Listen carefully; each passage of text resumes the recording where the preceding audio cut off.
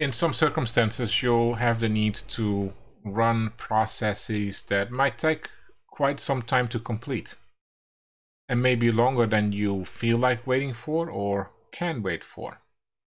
A solution for that would be to run the command in something called tmux, or screen. We'll talk about tmux here. That is basically a virtual terminal that you can run your commands in, and then disconnect from the terminal. Come back at some later time, reattach to it, and your commands will still be running. So let's take a look and make sure that we have the latest version of our repository in place. So sudo apt update. And then we can do sudo apt install tmux. It will pull in some dependencies as always. We install program.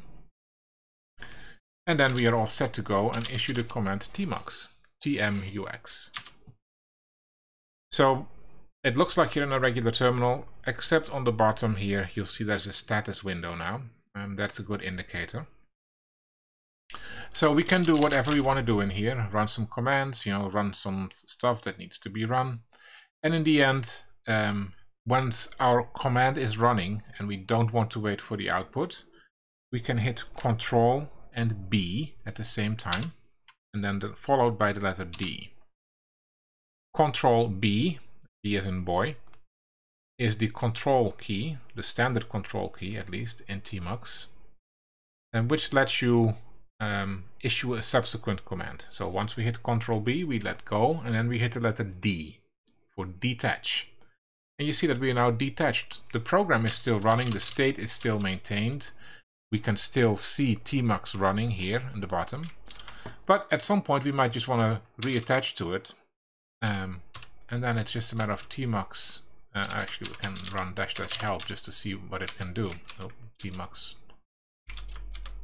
and attach. And it's back to where it was. So again, we could run top as a demonstration. I'll hit Control B, followed by the letter D.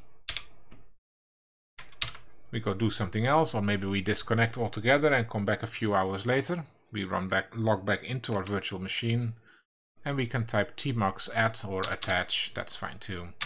And it will go right back to where we left off. Especially if you're running, let's say, compute-intensive jobs that take a time to complete, this might be an interesting one. There's a lot more to tmux, but this is its basic use. Control B, detach, go do something else, log out, log back in, come back another day, an hour later, doesn't matter, tmux attach. And we're back to where we were. tmux will not survive reboots, so you have to keep your machine running, but other than that, you should be ready to attach right back into it.